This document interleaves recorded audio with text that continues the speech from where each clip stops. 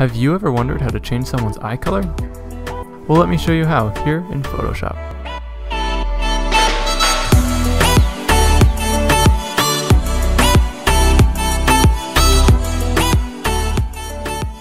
What's going on, guys? My name is Brendan from Outbound Media, and today I'm going to be sharing with you how to change eye color here in Photoshop.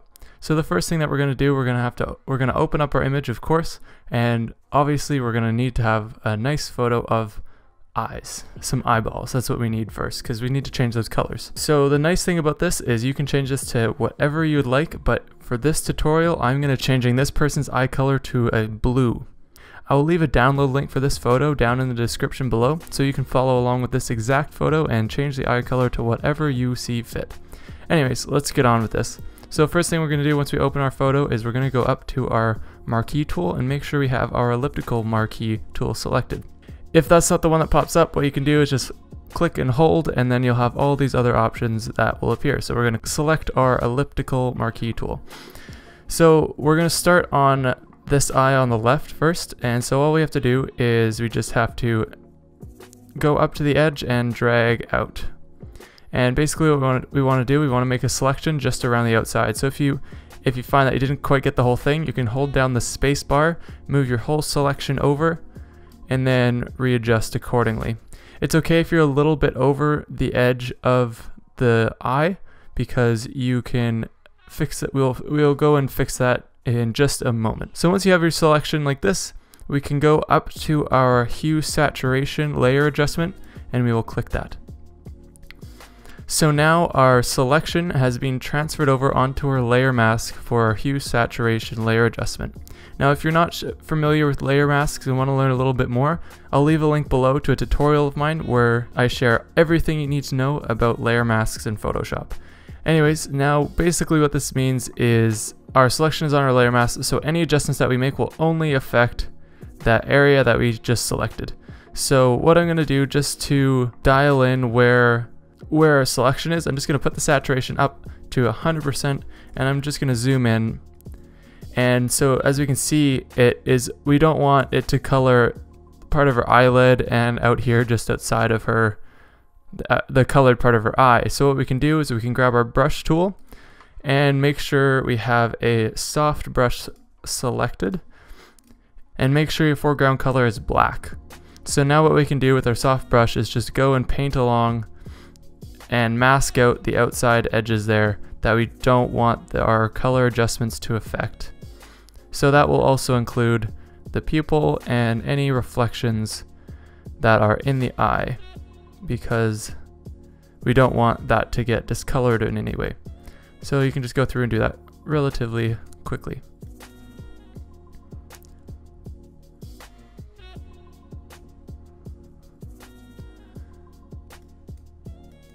Now if you need to go back and make any fine adjustments afterwards, you totally can.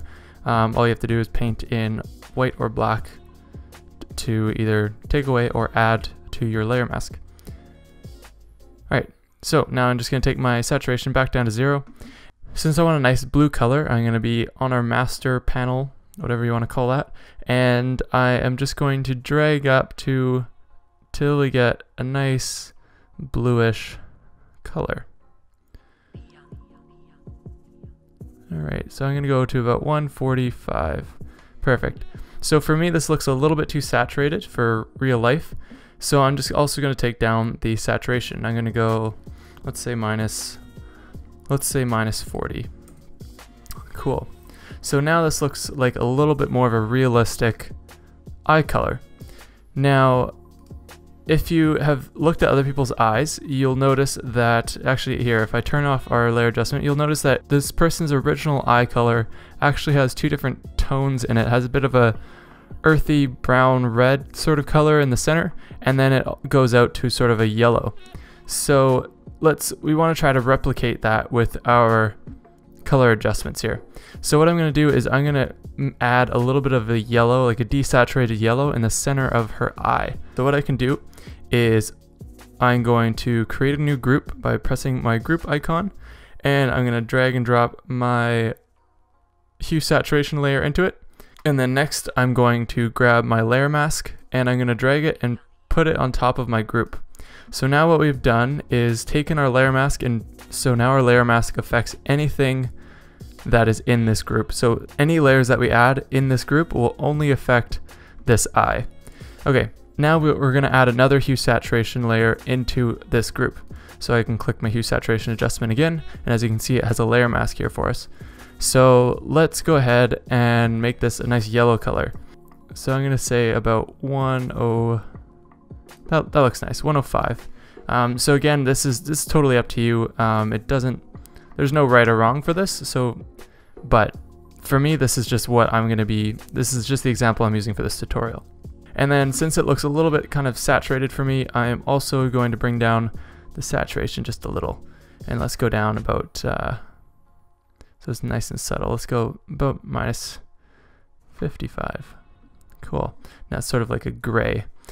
So now, since I also obviously don't want this to affect the entire eye, with my layer mask selected, my new hue saturation layer, I can press Command and I. Everything that's on this hue saturation adjustment layer is now completely invisible. So since we just want to paint it around the center of the eye, we can grab our brush tool, make sure white is selected, and we can just zoom in a little, and then we'll just paint in, oops, make sure your opacity is up to 100%. And I'm just going to paint in where I want that little bit of color to be. Now when I zoom out, you can see that it does sort of have a nice look to it. So there's our before and our after. So now, of course, we have another eyeball that we got to cover. So what we're going to do, we're going to go up to our elliptical marquee tool again, and we're going to click and drag and select out our eyeball, the colored part of our eye. I actually don't know what it is called off the top of my head, but anyways, make it as close as you can. Remember to hold the space bar to move your entire selection around, and I'm going to leave it right about there. And now I'm going to select my hue saturation layer. So again, now you can see that our left eye group is down below, and all our adjustments are in there, and now we're making something completely separate for our other eye. So as you can see, the selection we just made is on our new hue saturation layer adjustment. So we can go down and click our group icon, and then we'll drag our hue saturation into our group, and then we'll drag our layer mask on top of our group, and now our group has a layer mask for our right eyeball. Alright, so again, I'm going to boost up my saturation completely, and then I'm just going to zoom in and then grab my brush tool, and I'm going to be painting, make sure your layer mask is selected, and I'm just going to paint over with black, because remember, black is 100% transparent, and I'm just going to get rid of all the areas that should not have color, because they're not part of the eye. Alrighty, that looks about right for me. Awesome. So now we can go back to 0. We can bring our saturation back down by double clicking on saturation, and now we'll change our values again to match. So I believe we were at 145, and then I believe our saturation was at minus 40. Perfect. So now our blue tones match. And now actually I just noticed that there is a little bit that I seem to not erase, or not mask out, so I'm just going to go back in and retouch our eye just a little bit better.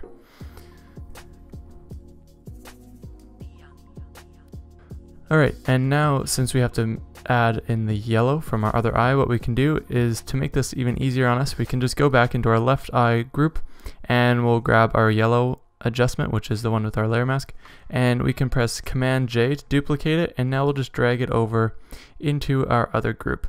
And so what we can do is we can grab our brush tool and paint black over our left eye just to eliminate that layer, or just to eliminate the mask so everything is invisible again. And now I'm just going to make sure white is selected, and I'm going to go over to my other eye, my right eye. I'm going to just paint in where there should be some color. So also it's important to remember to mask out the reflection and the pupil of your eyes, because otherwise they will have a little bit of discoloration and it will not look quite right. So that looks better. Perfect. So now if I turn my layers on and off, you can see the difference in eye color. We changed them from a bit of an amber color to sort of a light blue. So this is the technique that you can use to change any eye color here in Photoshop. So if you want to change it to a different color, all you would have to do is go into your values, and you just have to change up the where on your hue adjustment slider your color is. So it's totally up to you. You could have purple eyes, you could have blueberry eyes, you could have whatever eyes you want. And even if you had blue eyes, maybe you want brown eyes, you can do that too. I don't know why you'd want that, but you could do it if you want. Now that our eye colors are pretty much completely changed, I'm just going to rename our group to eyes. And now if I open that up, now we have our right eye and left eye groups, and in which are both of our hue saturation adjustments. So this is sort of the ideal way of organizing your eye adjustments in the case that you had a bunch of other layers that you're working with, so then nothing gets lost or misplaced, or you don't get confused about things.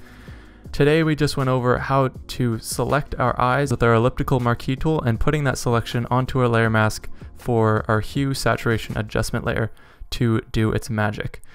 From then we learned how to do the same on the other eye, and we also learned how to stay organized with our groups and renaming a few things in our layers. I personally have dark brown eyes. I have nothing very special, so I want to hear from you guys. If you could have any eye color in the world, what eye color would you want to have? Comment down below and just let me know. I'm really curious. If you guys are new here, I just wanted to let you know that I make new Photoshop tutorials just like this one every single Wednesday to help you learn Photoshop. So if that seems like something that you'd be into, don't forget to hit that subscribe button to stay up to date with all of my latest tutorials. If you want to see more of my work, make sure to check out my website at outboundmedia.net. If you're more of an Instagram kind of person, find me on Instagram at Burnwills. Again, my name is Brendan from Outbound Media, and I hope to see you back here next Wednesday for another new Photoshop tutorial. See you then.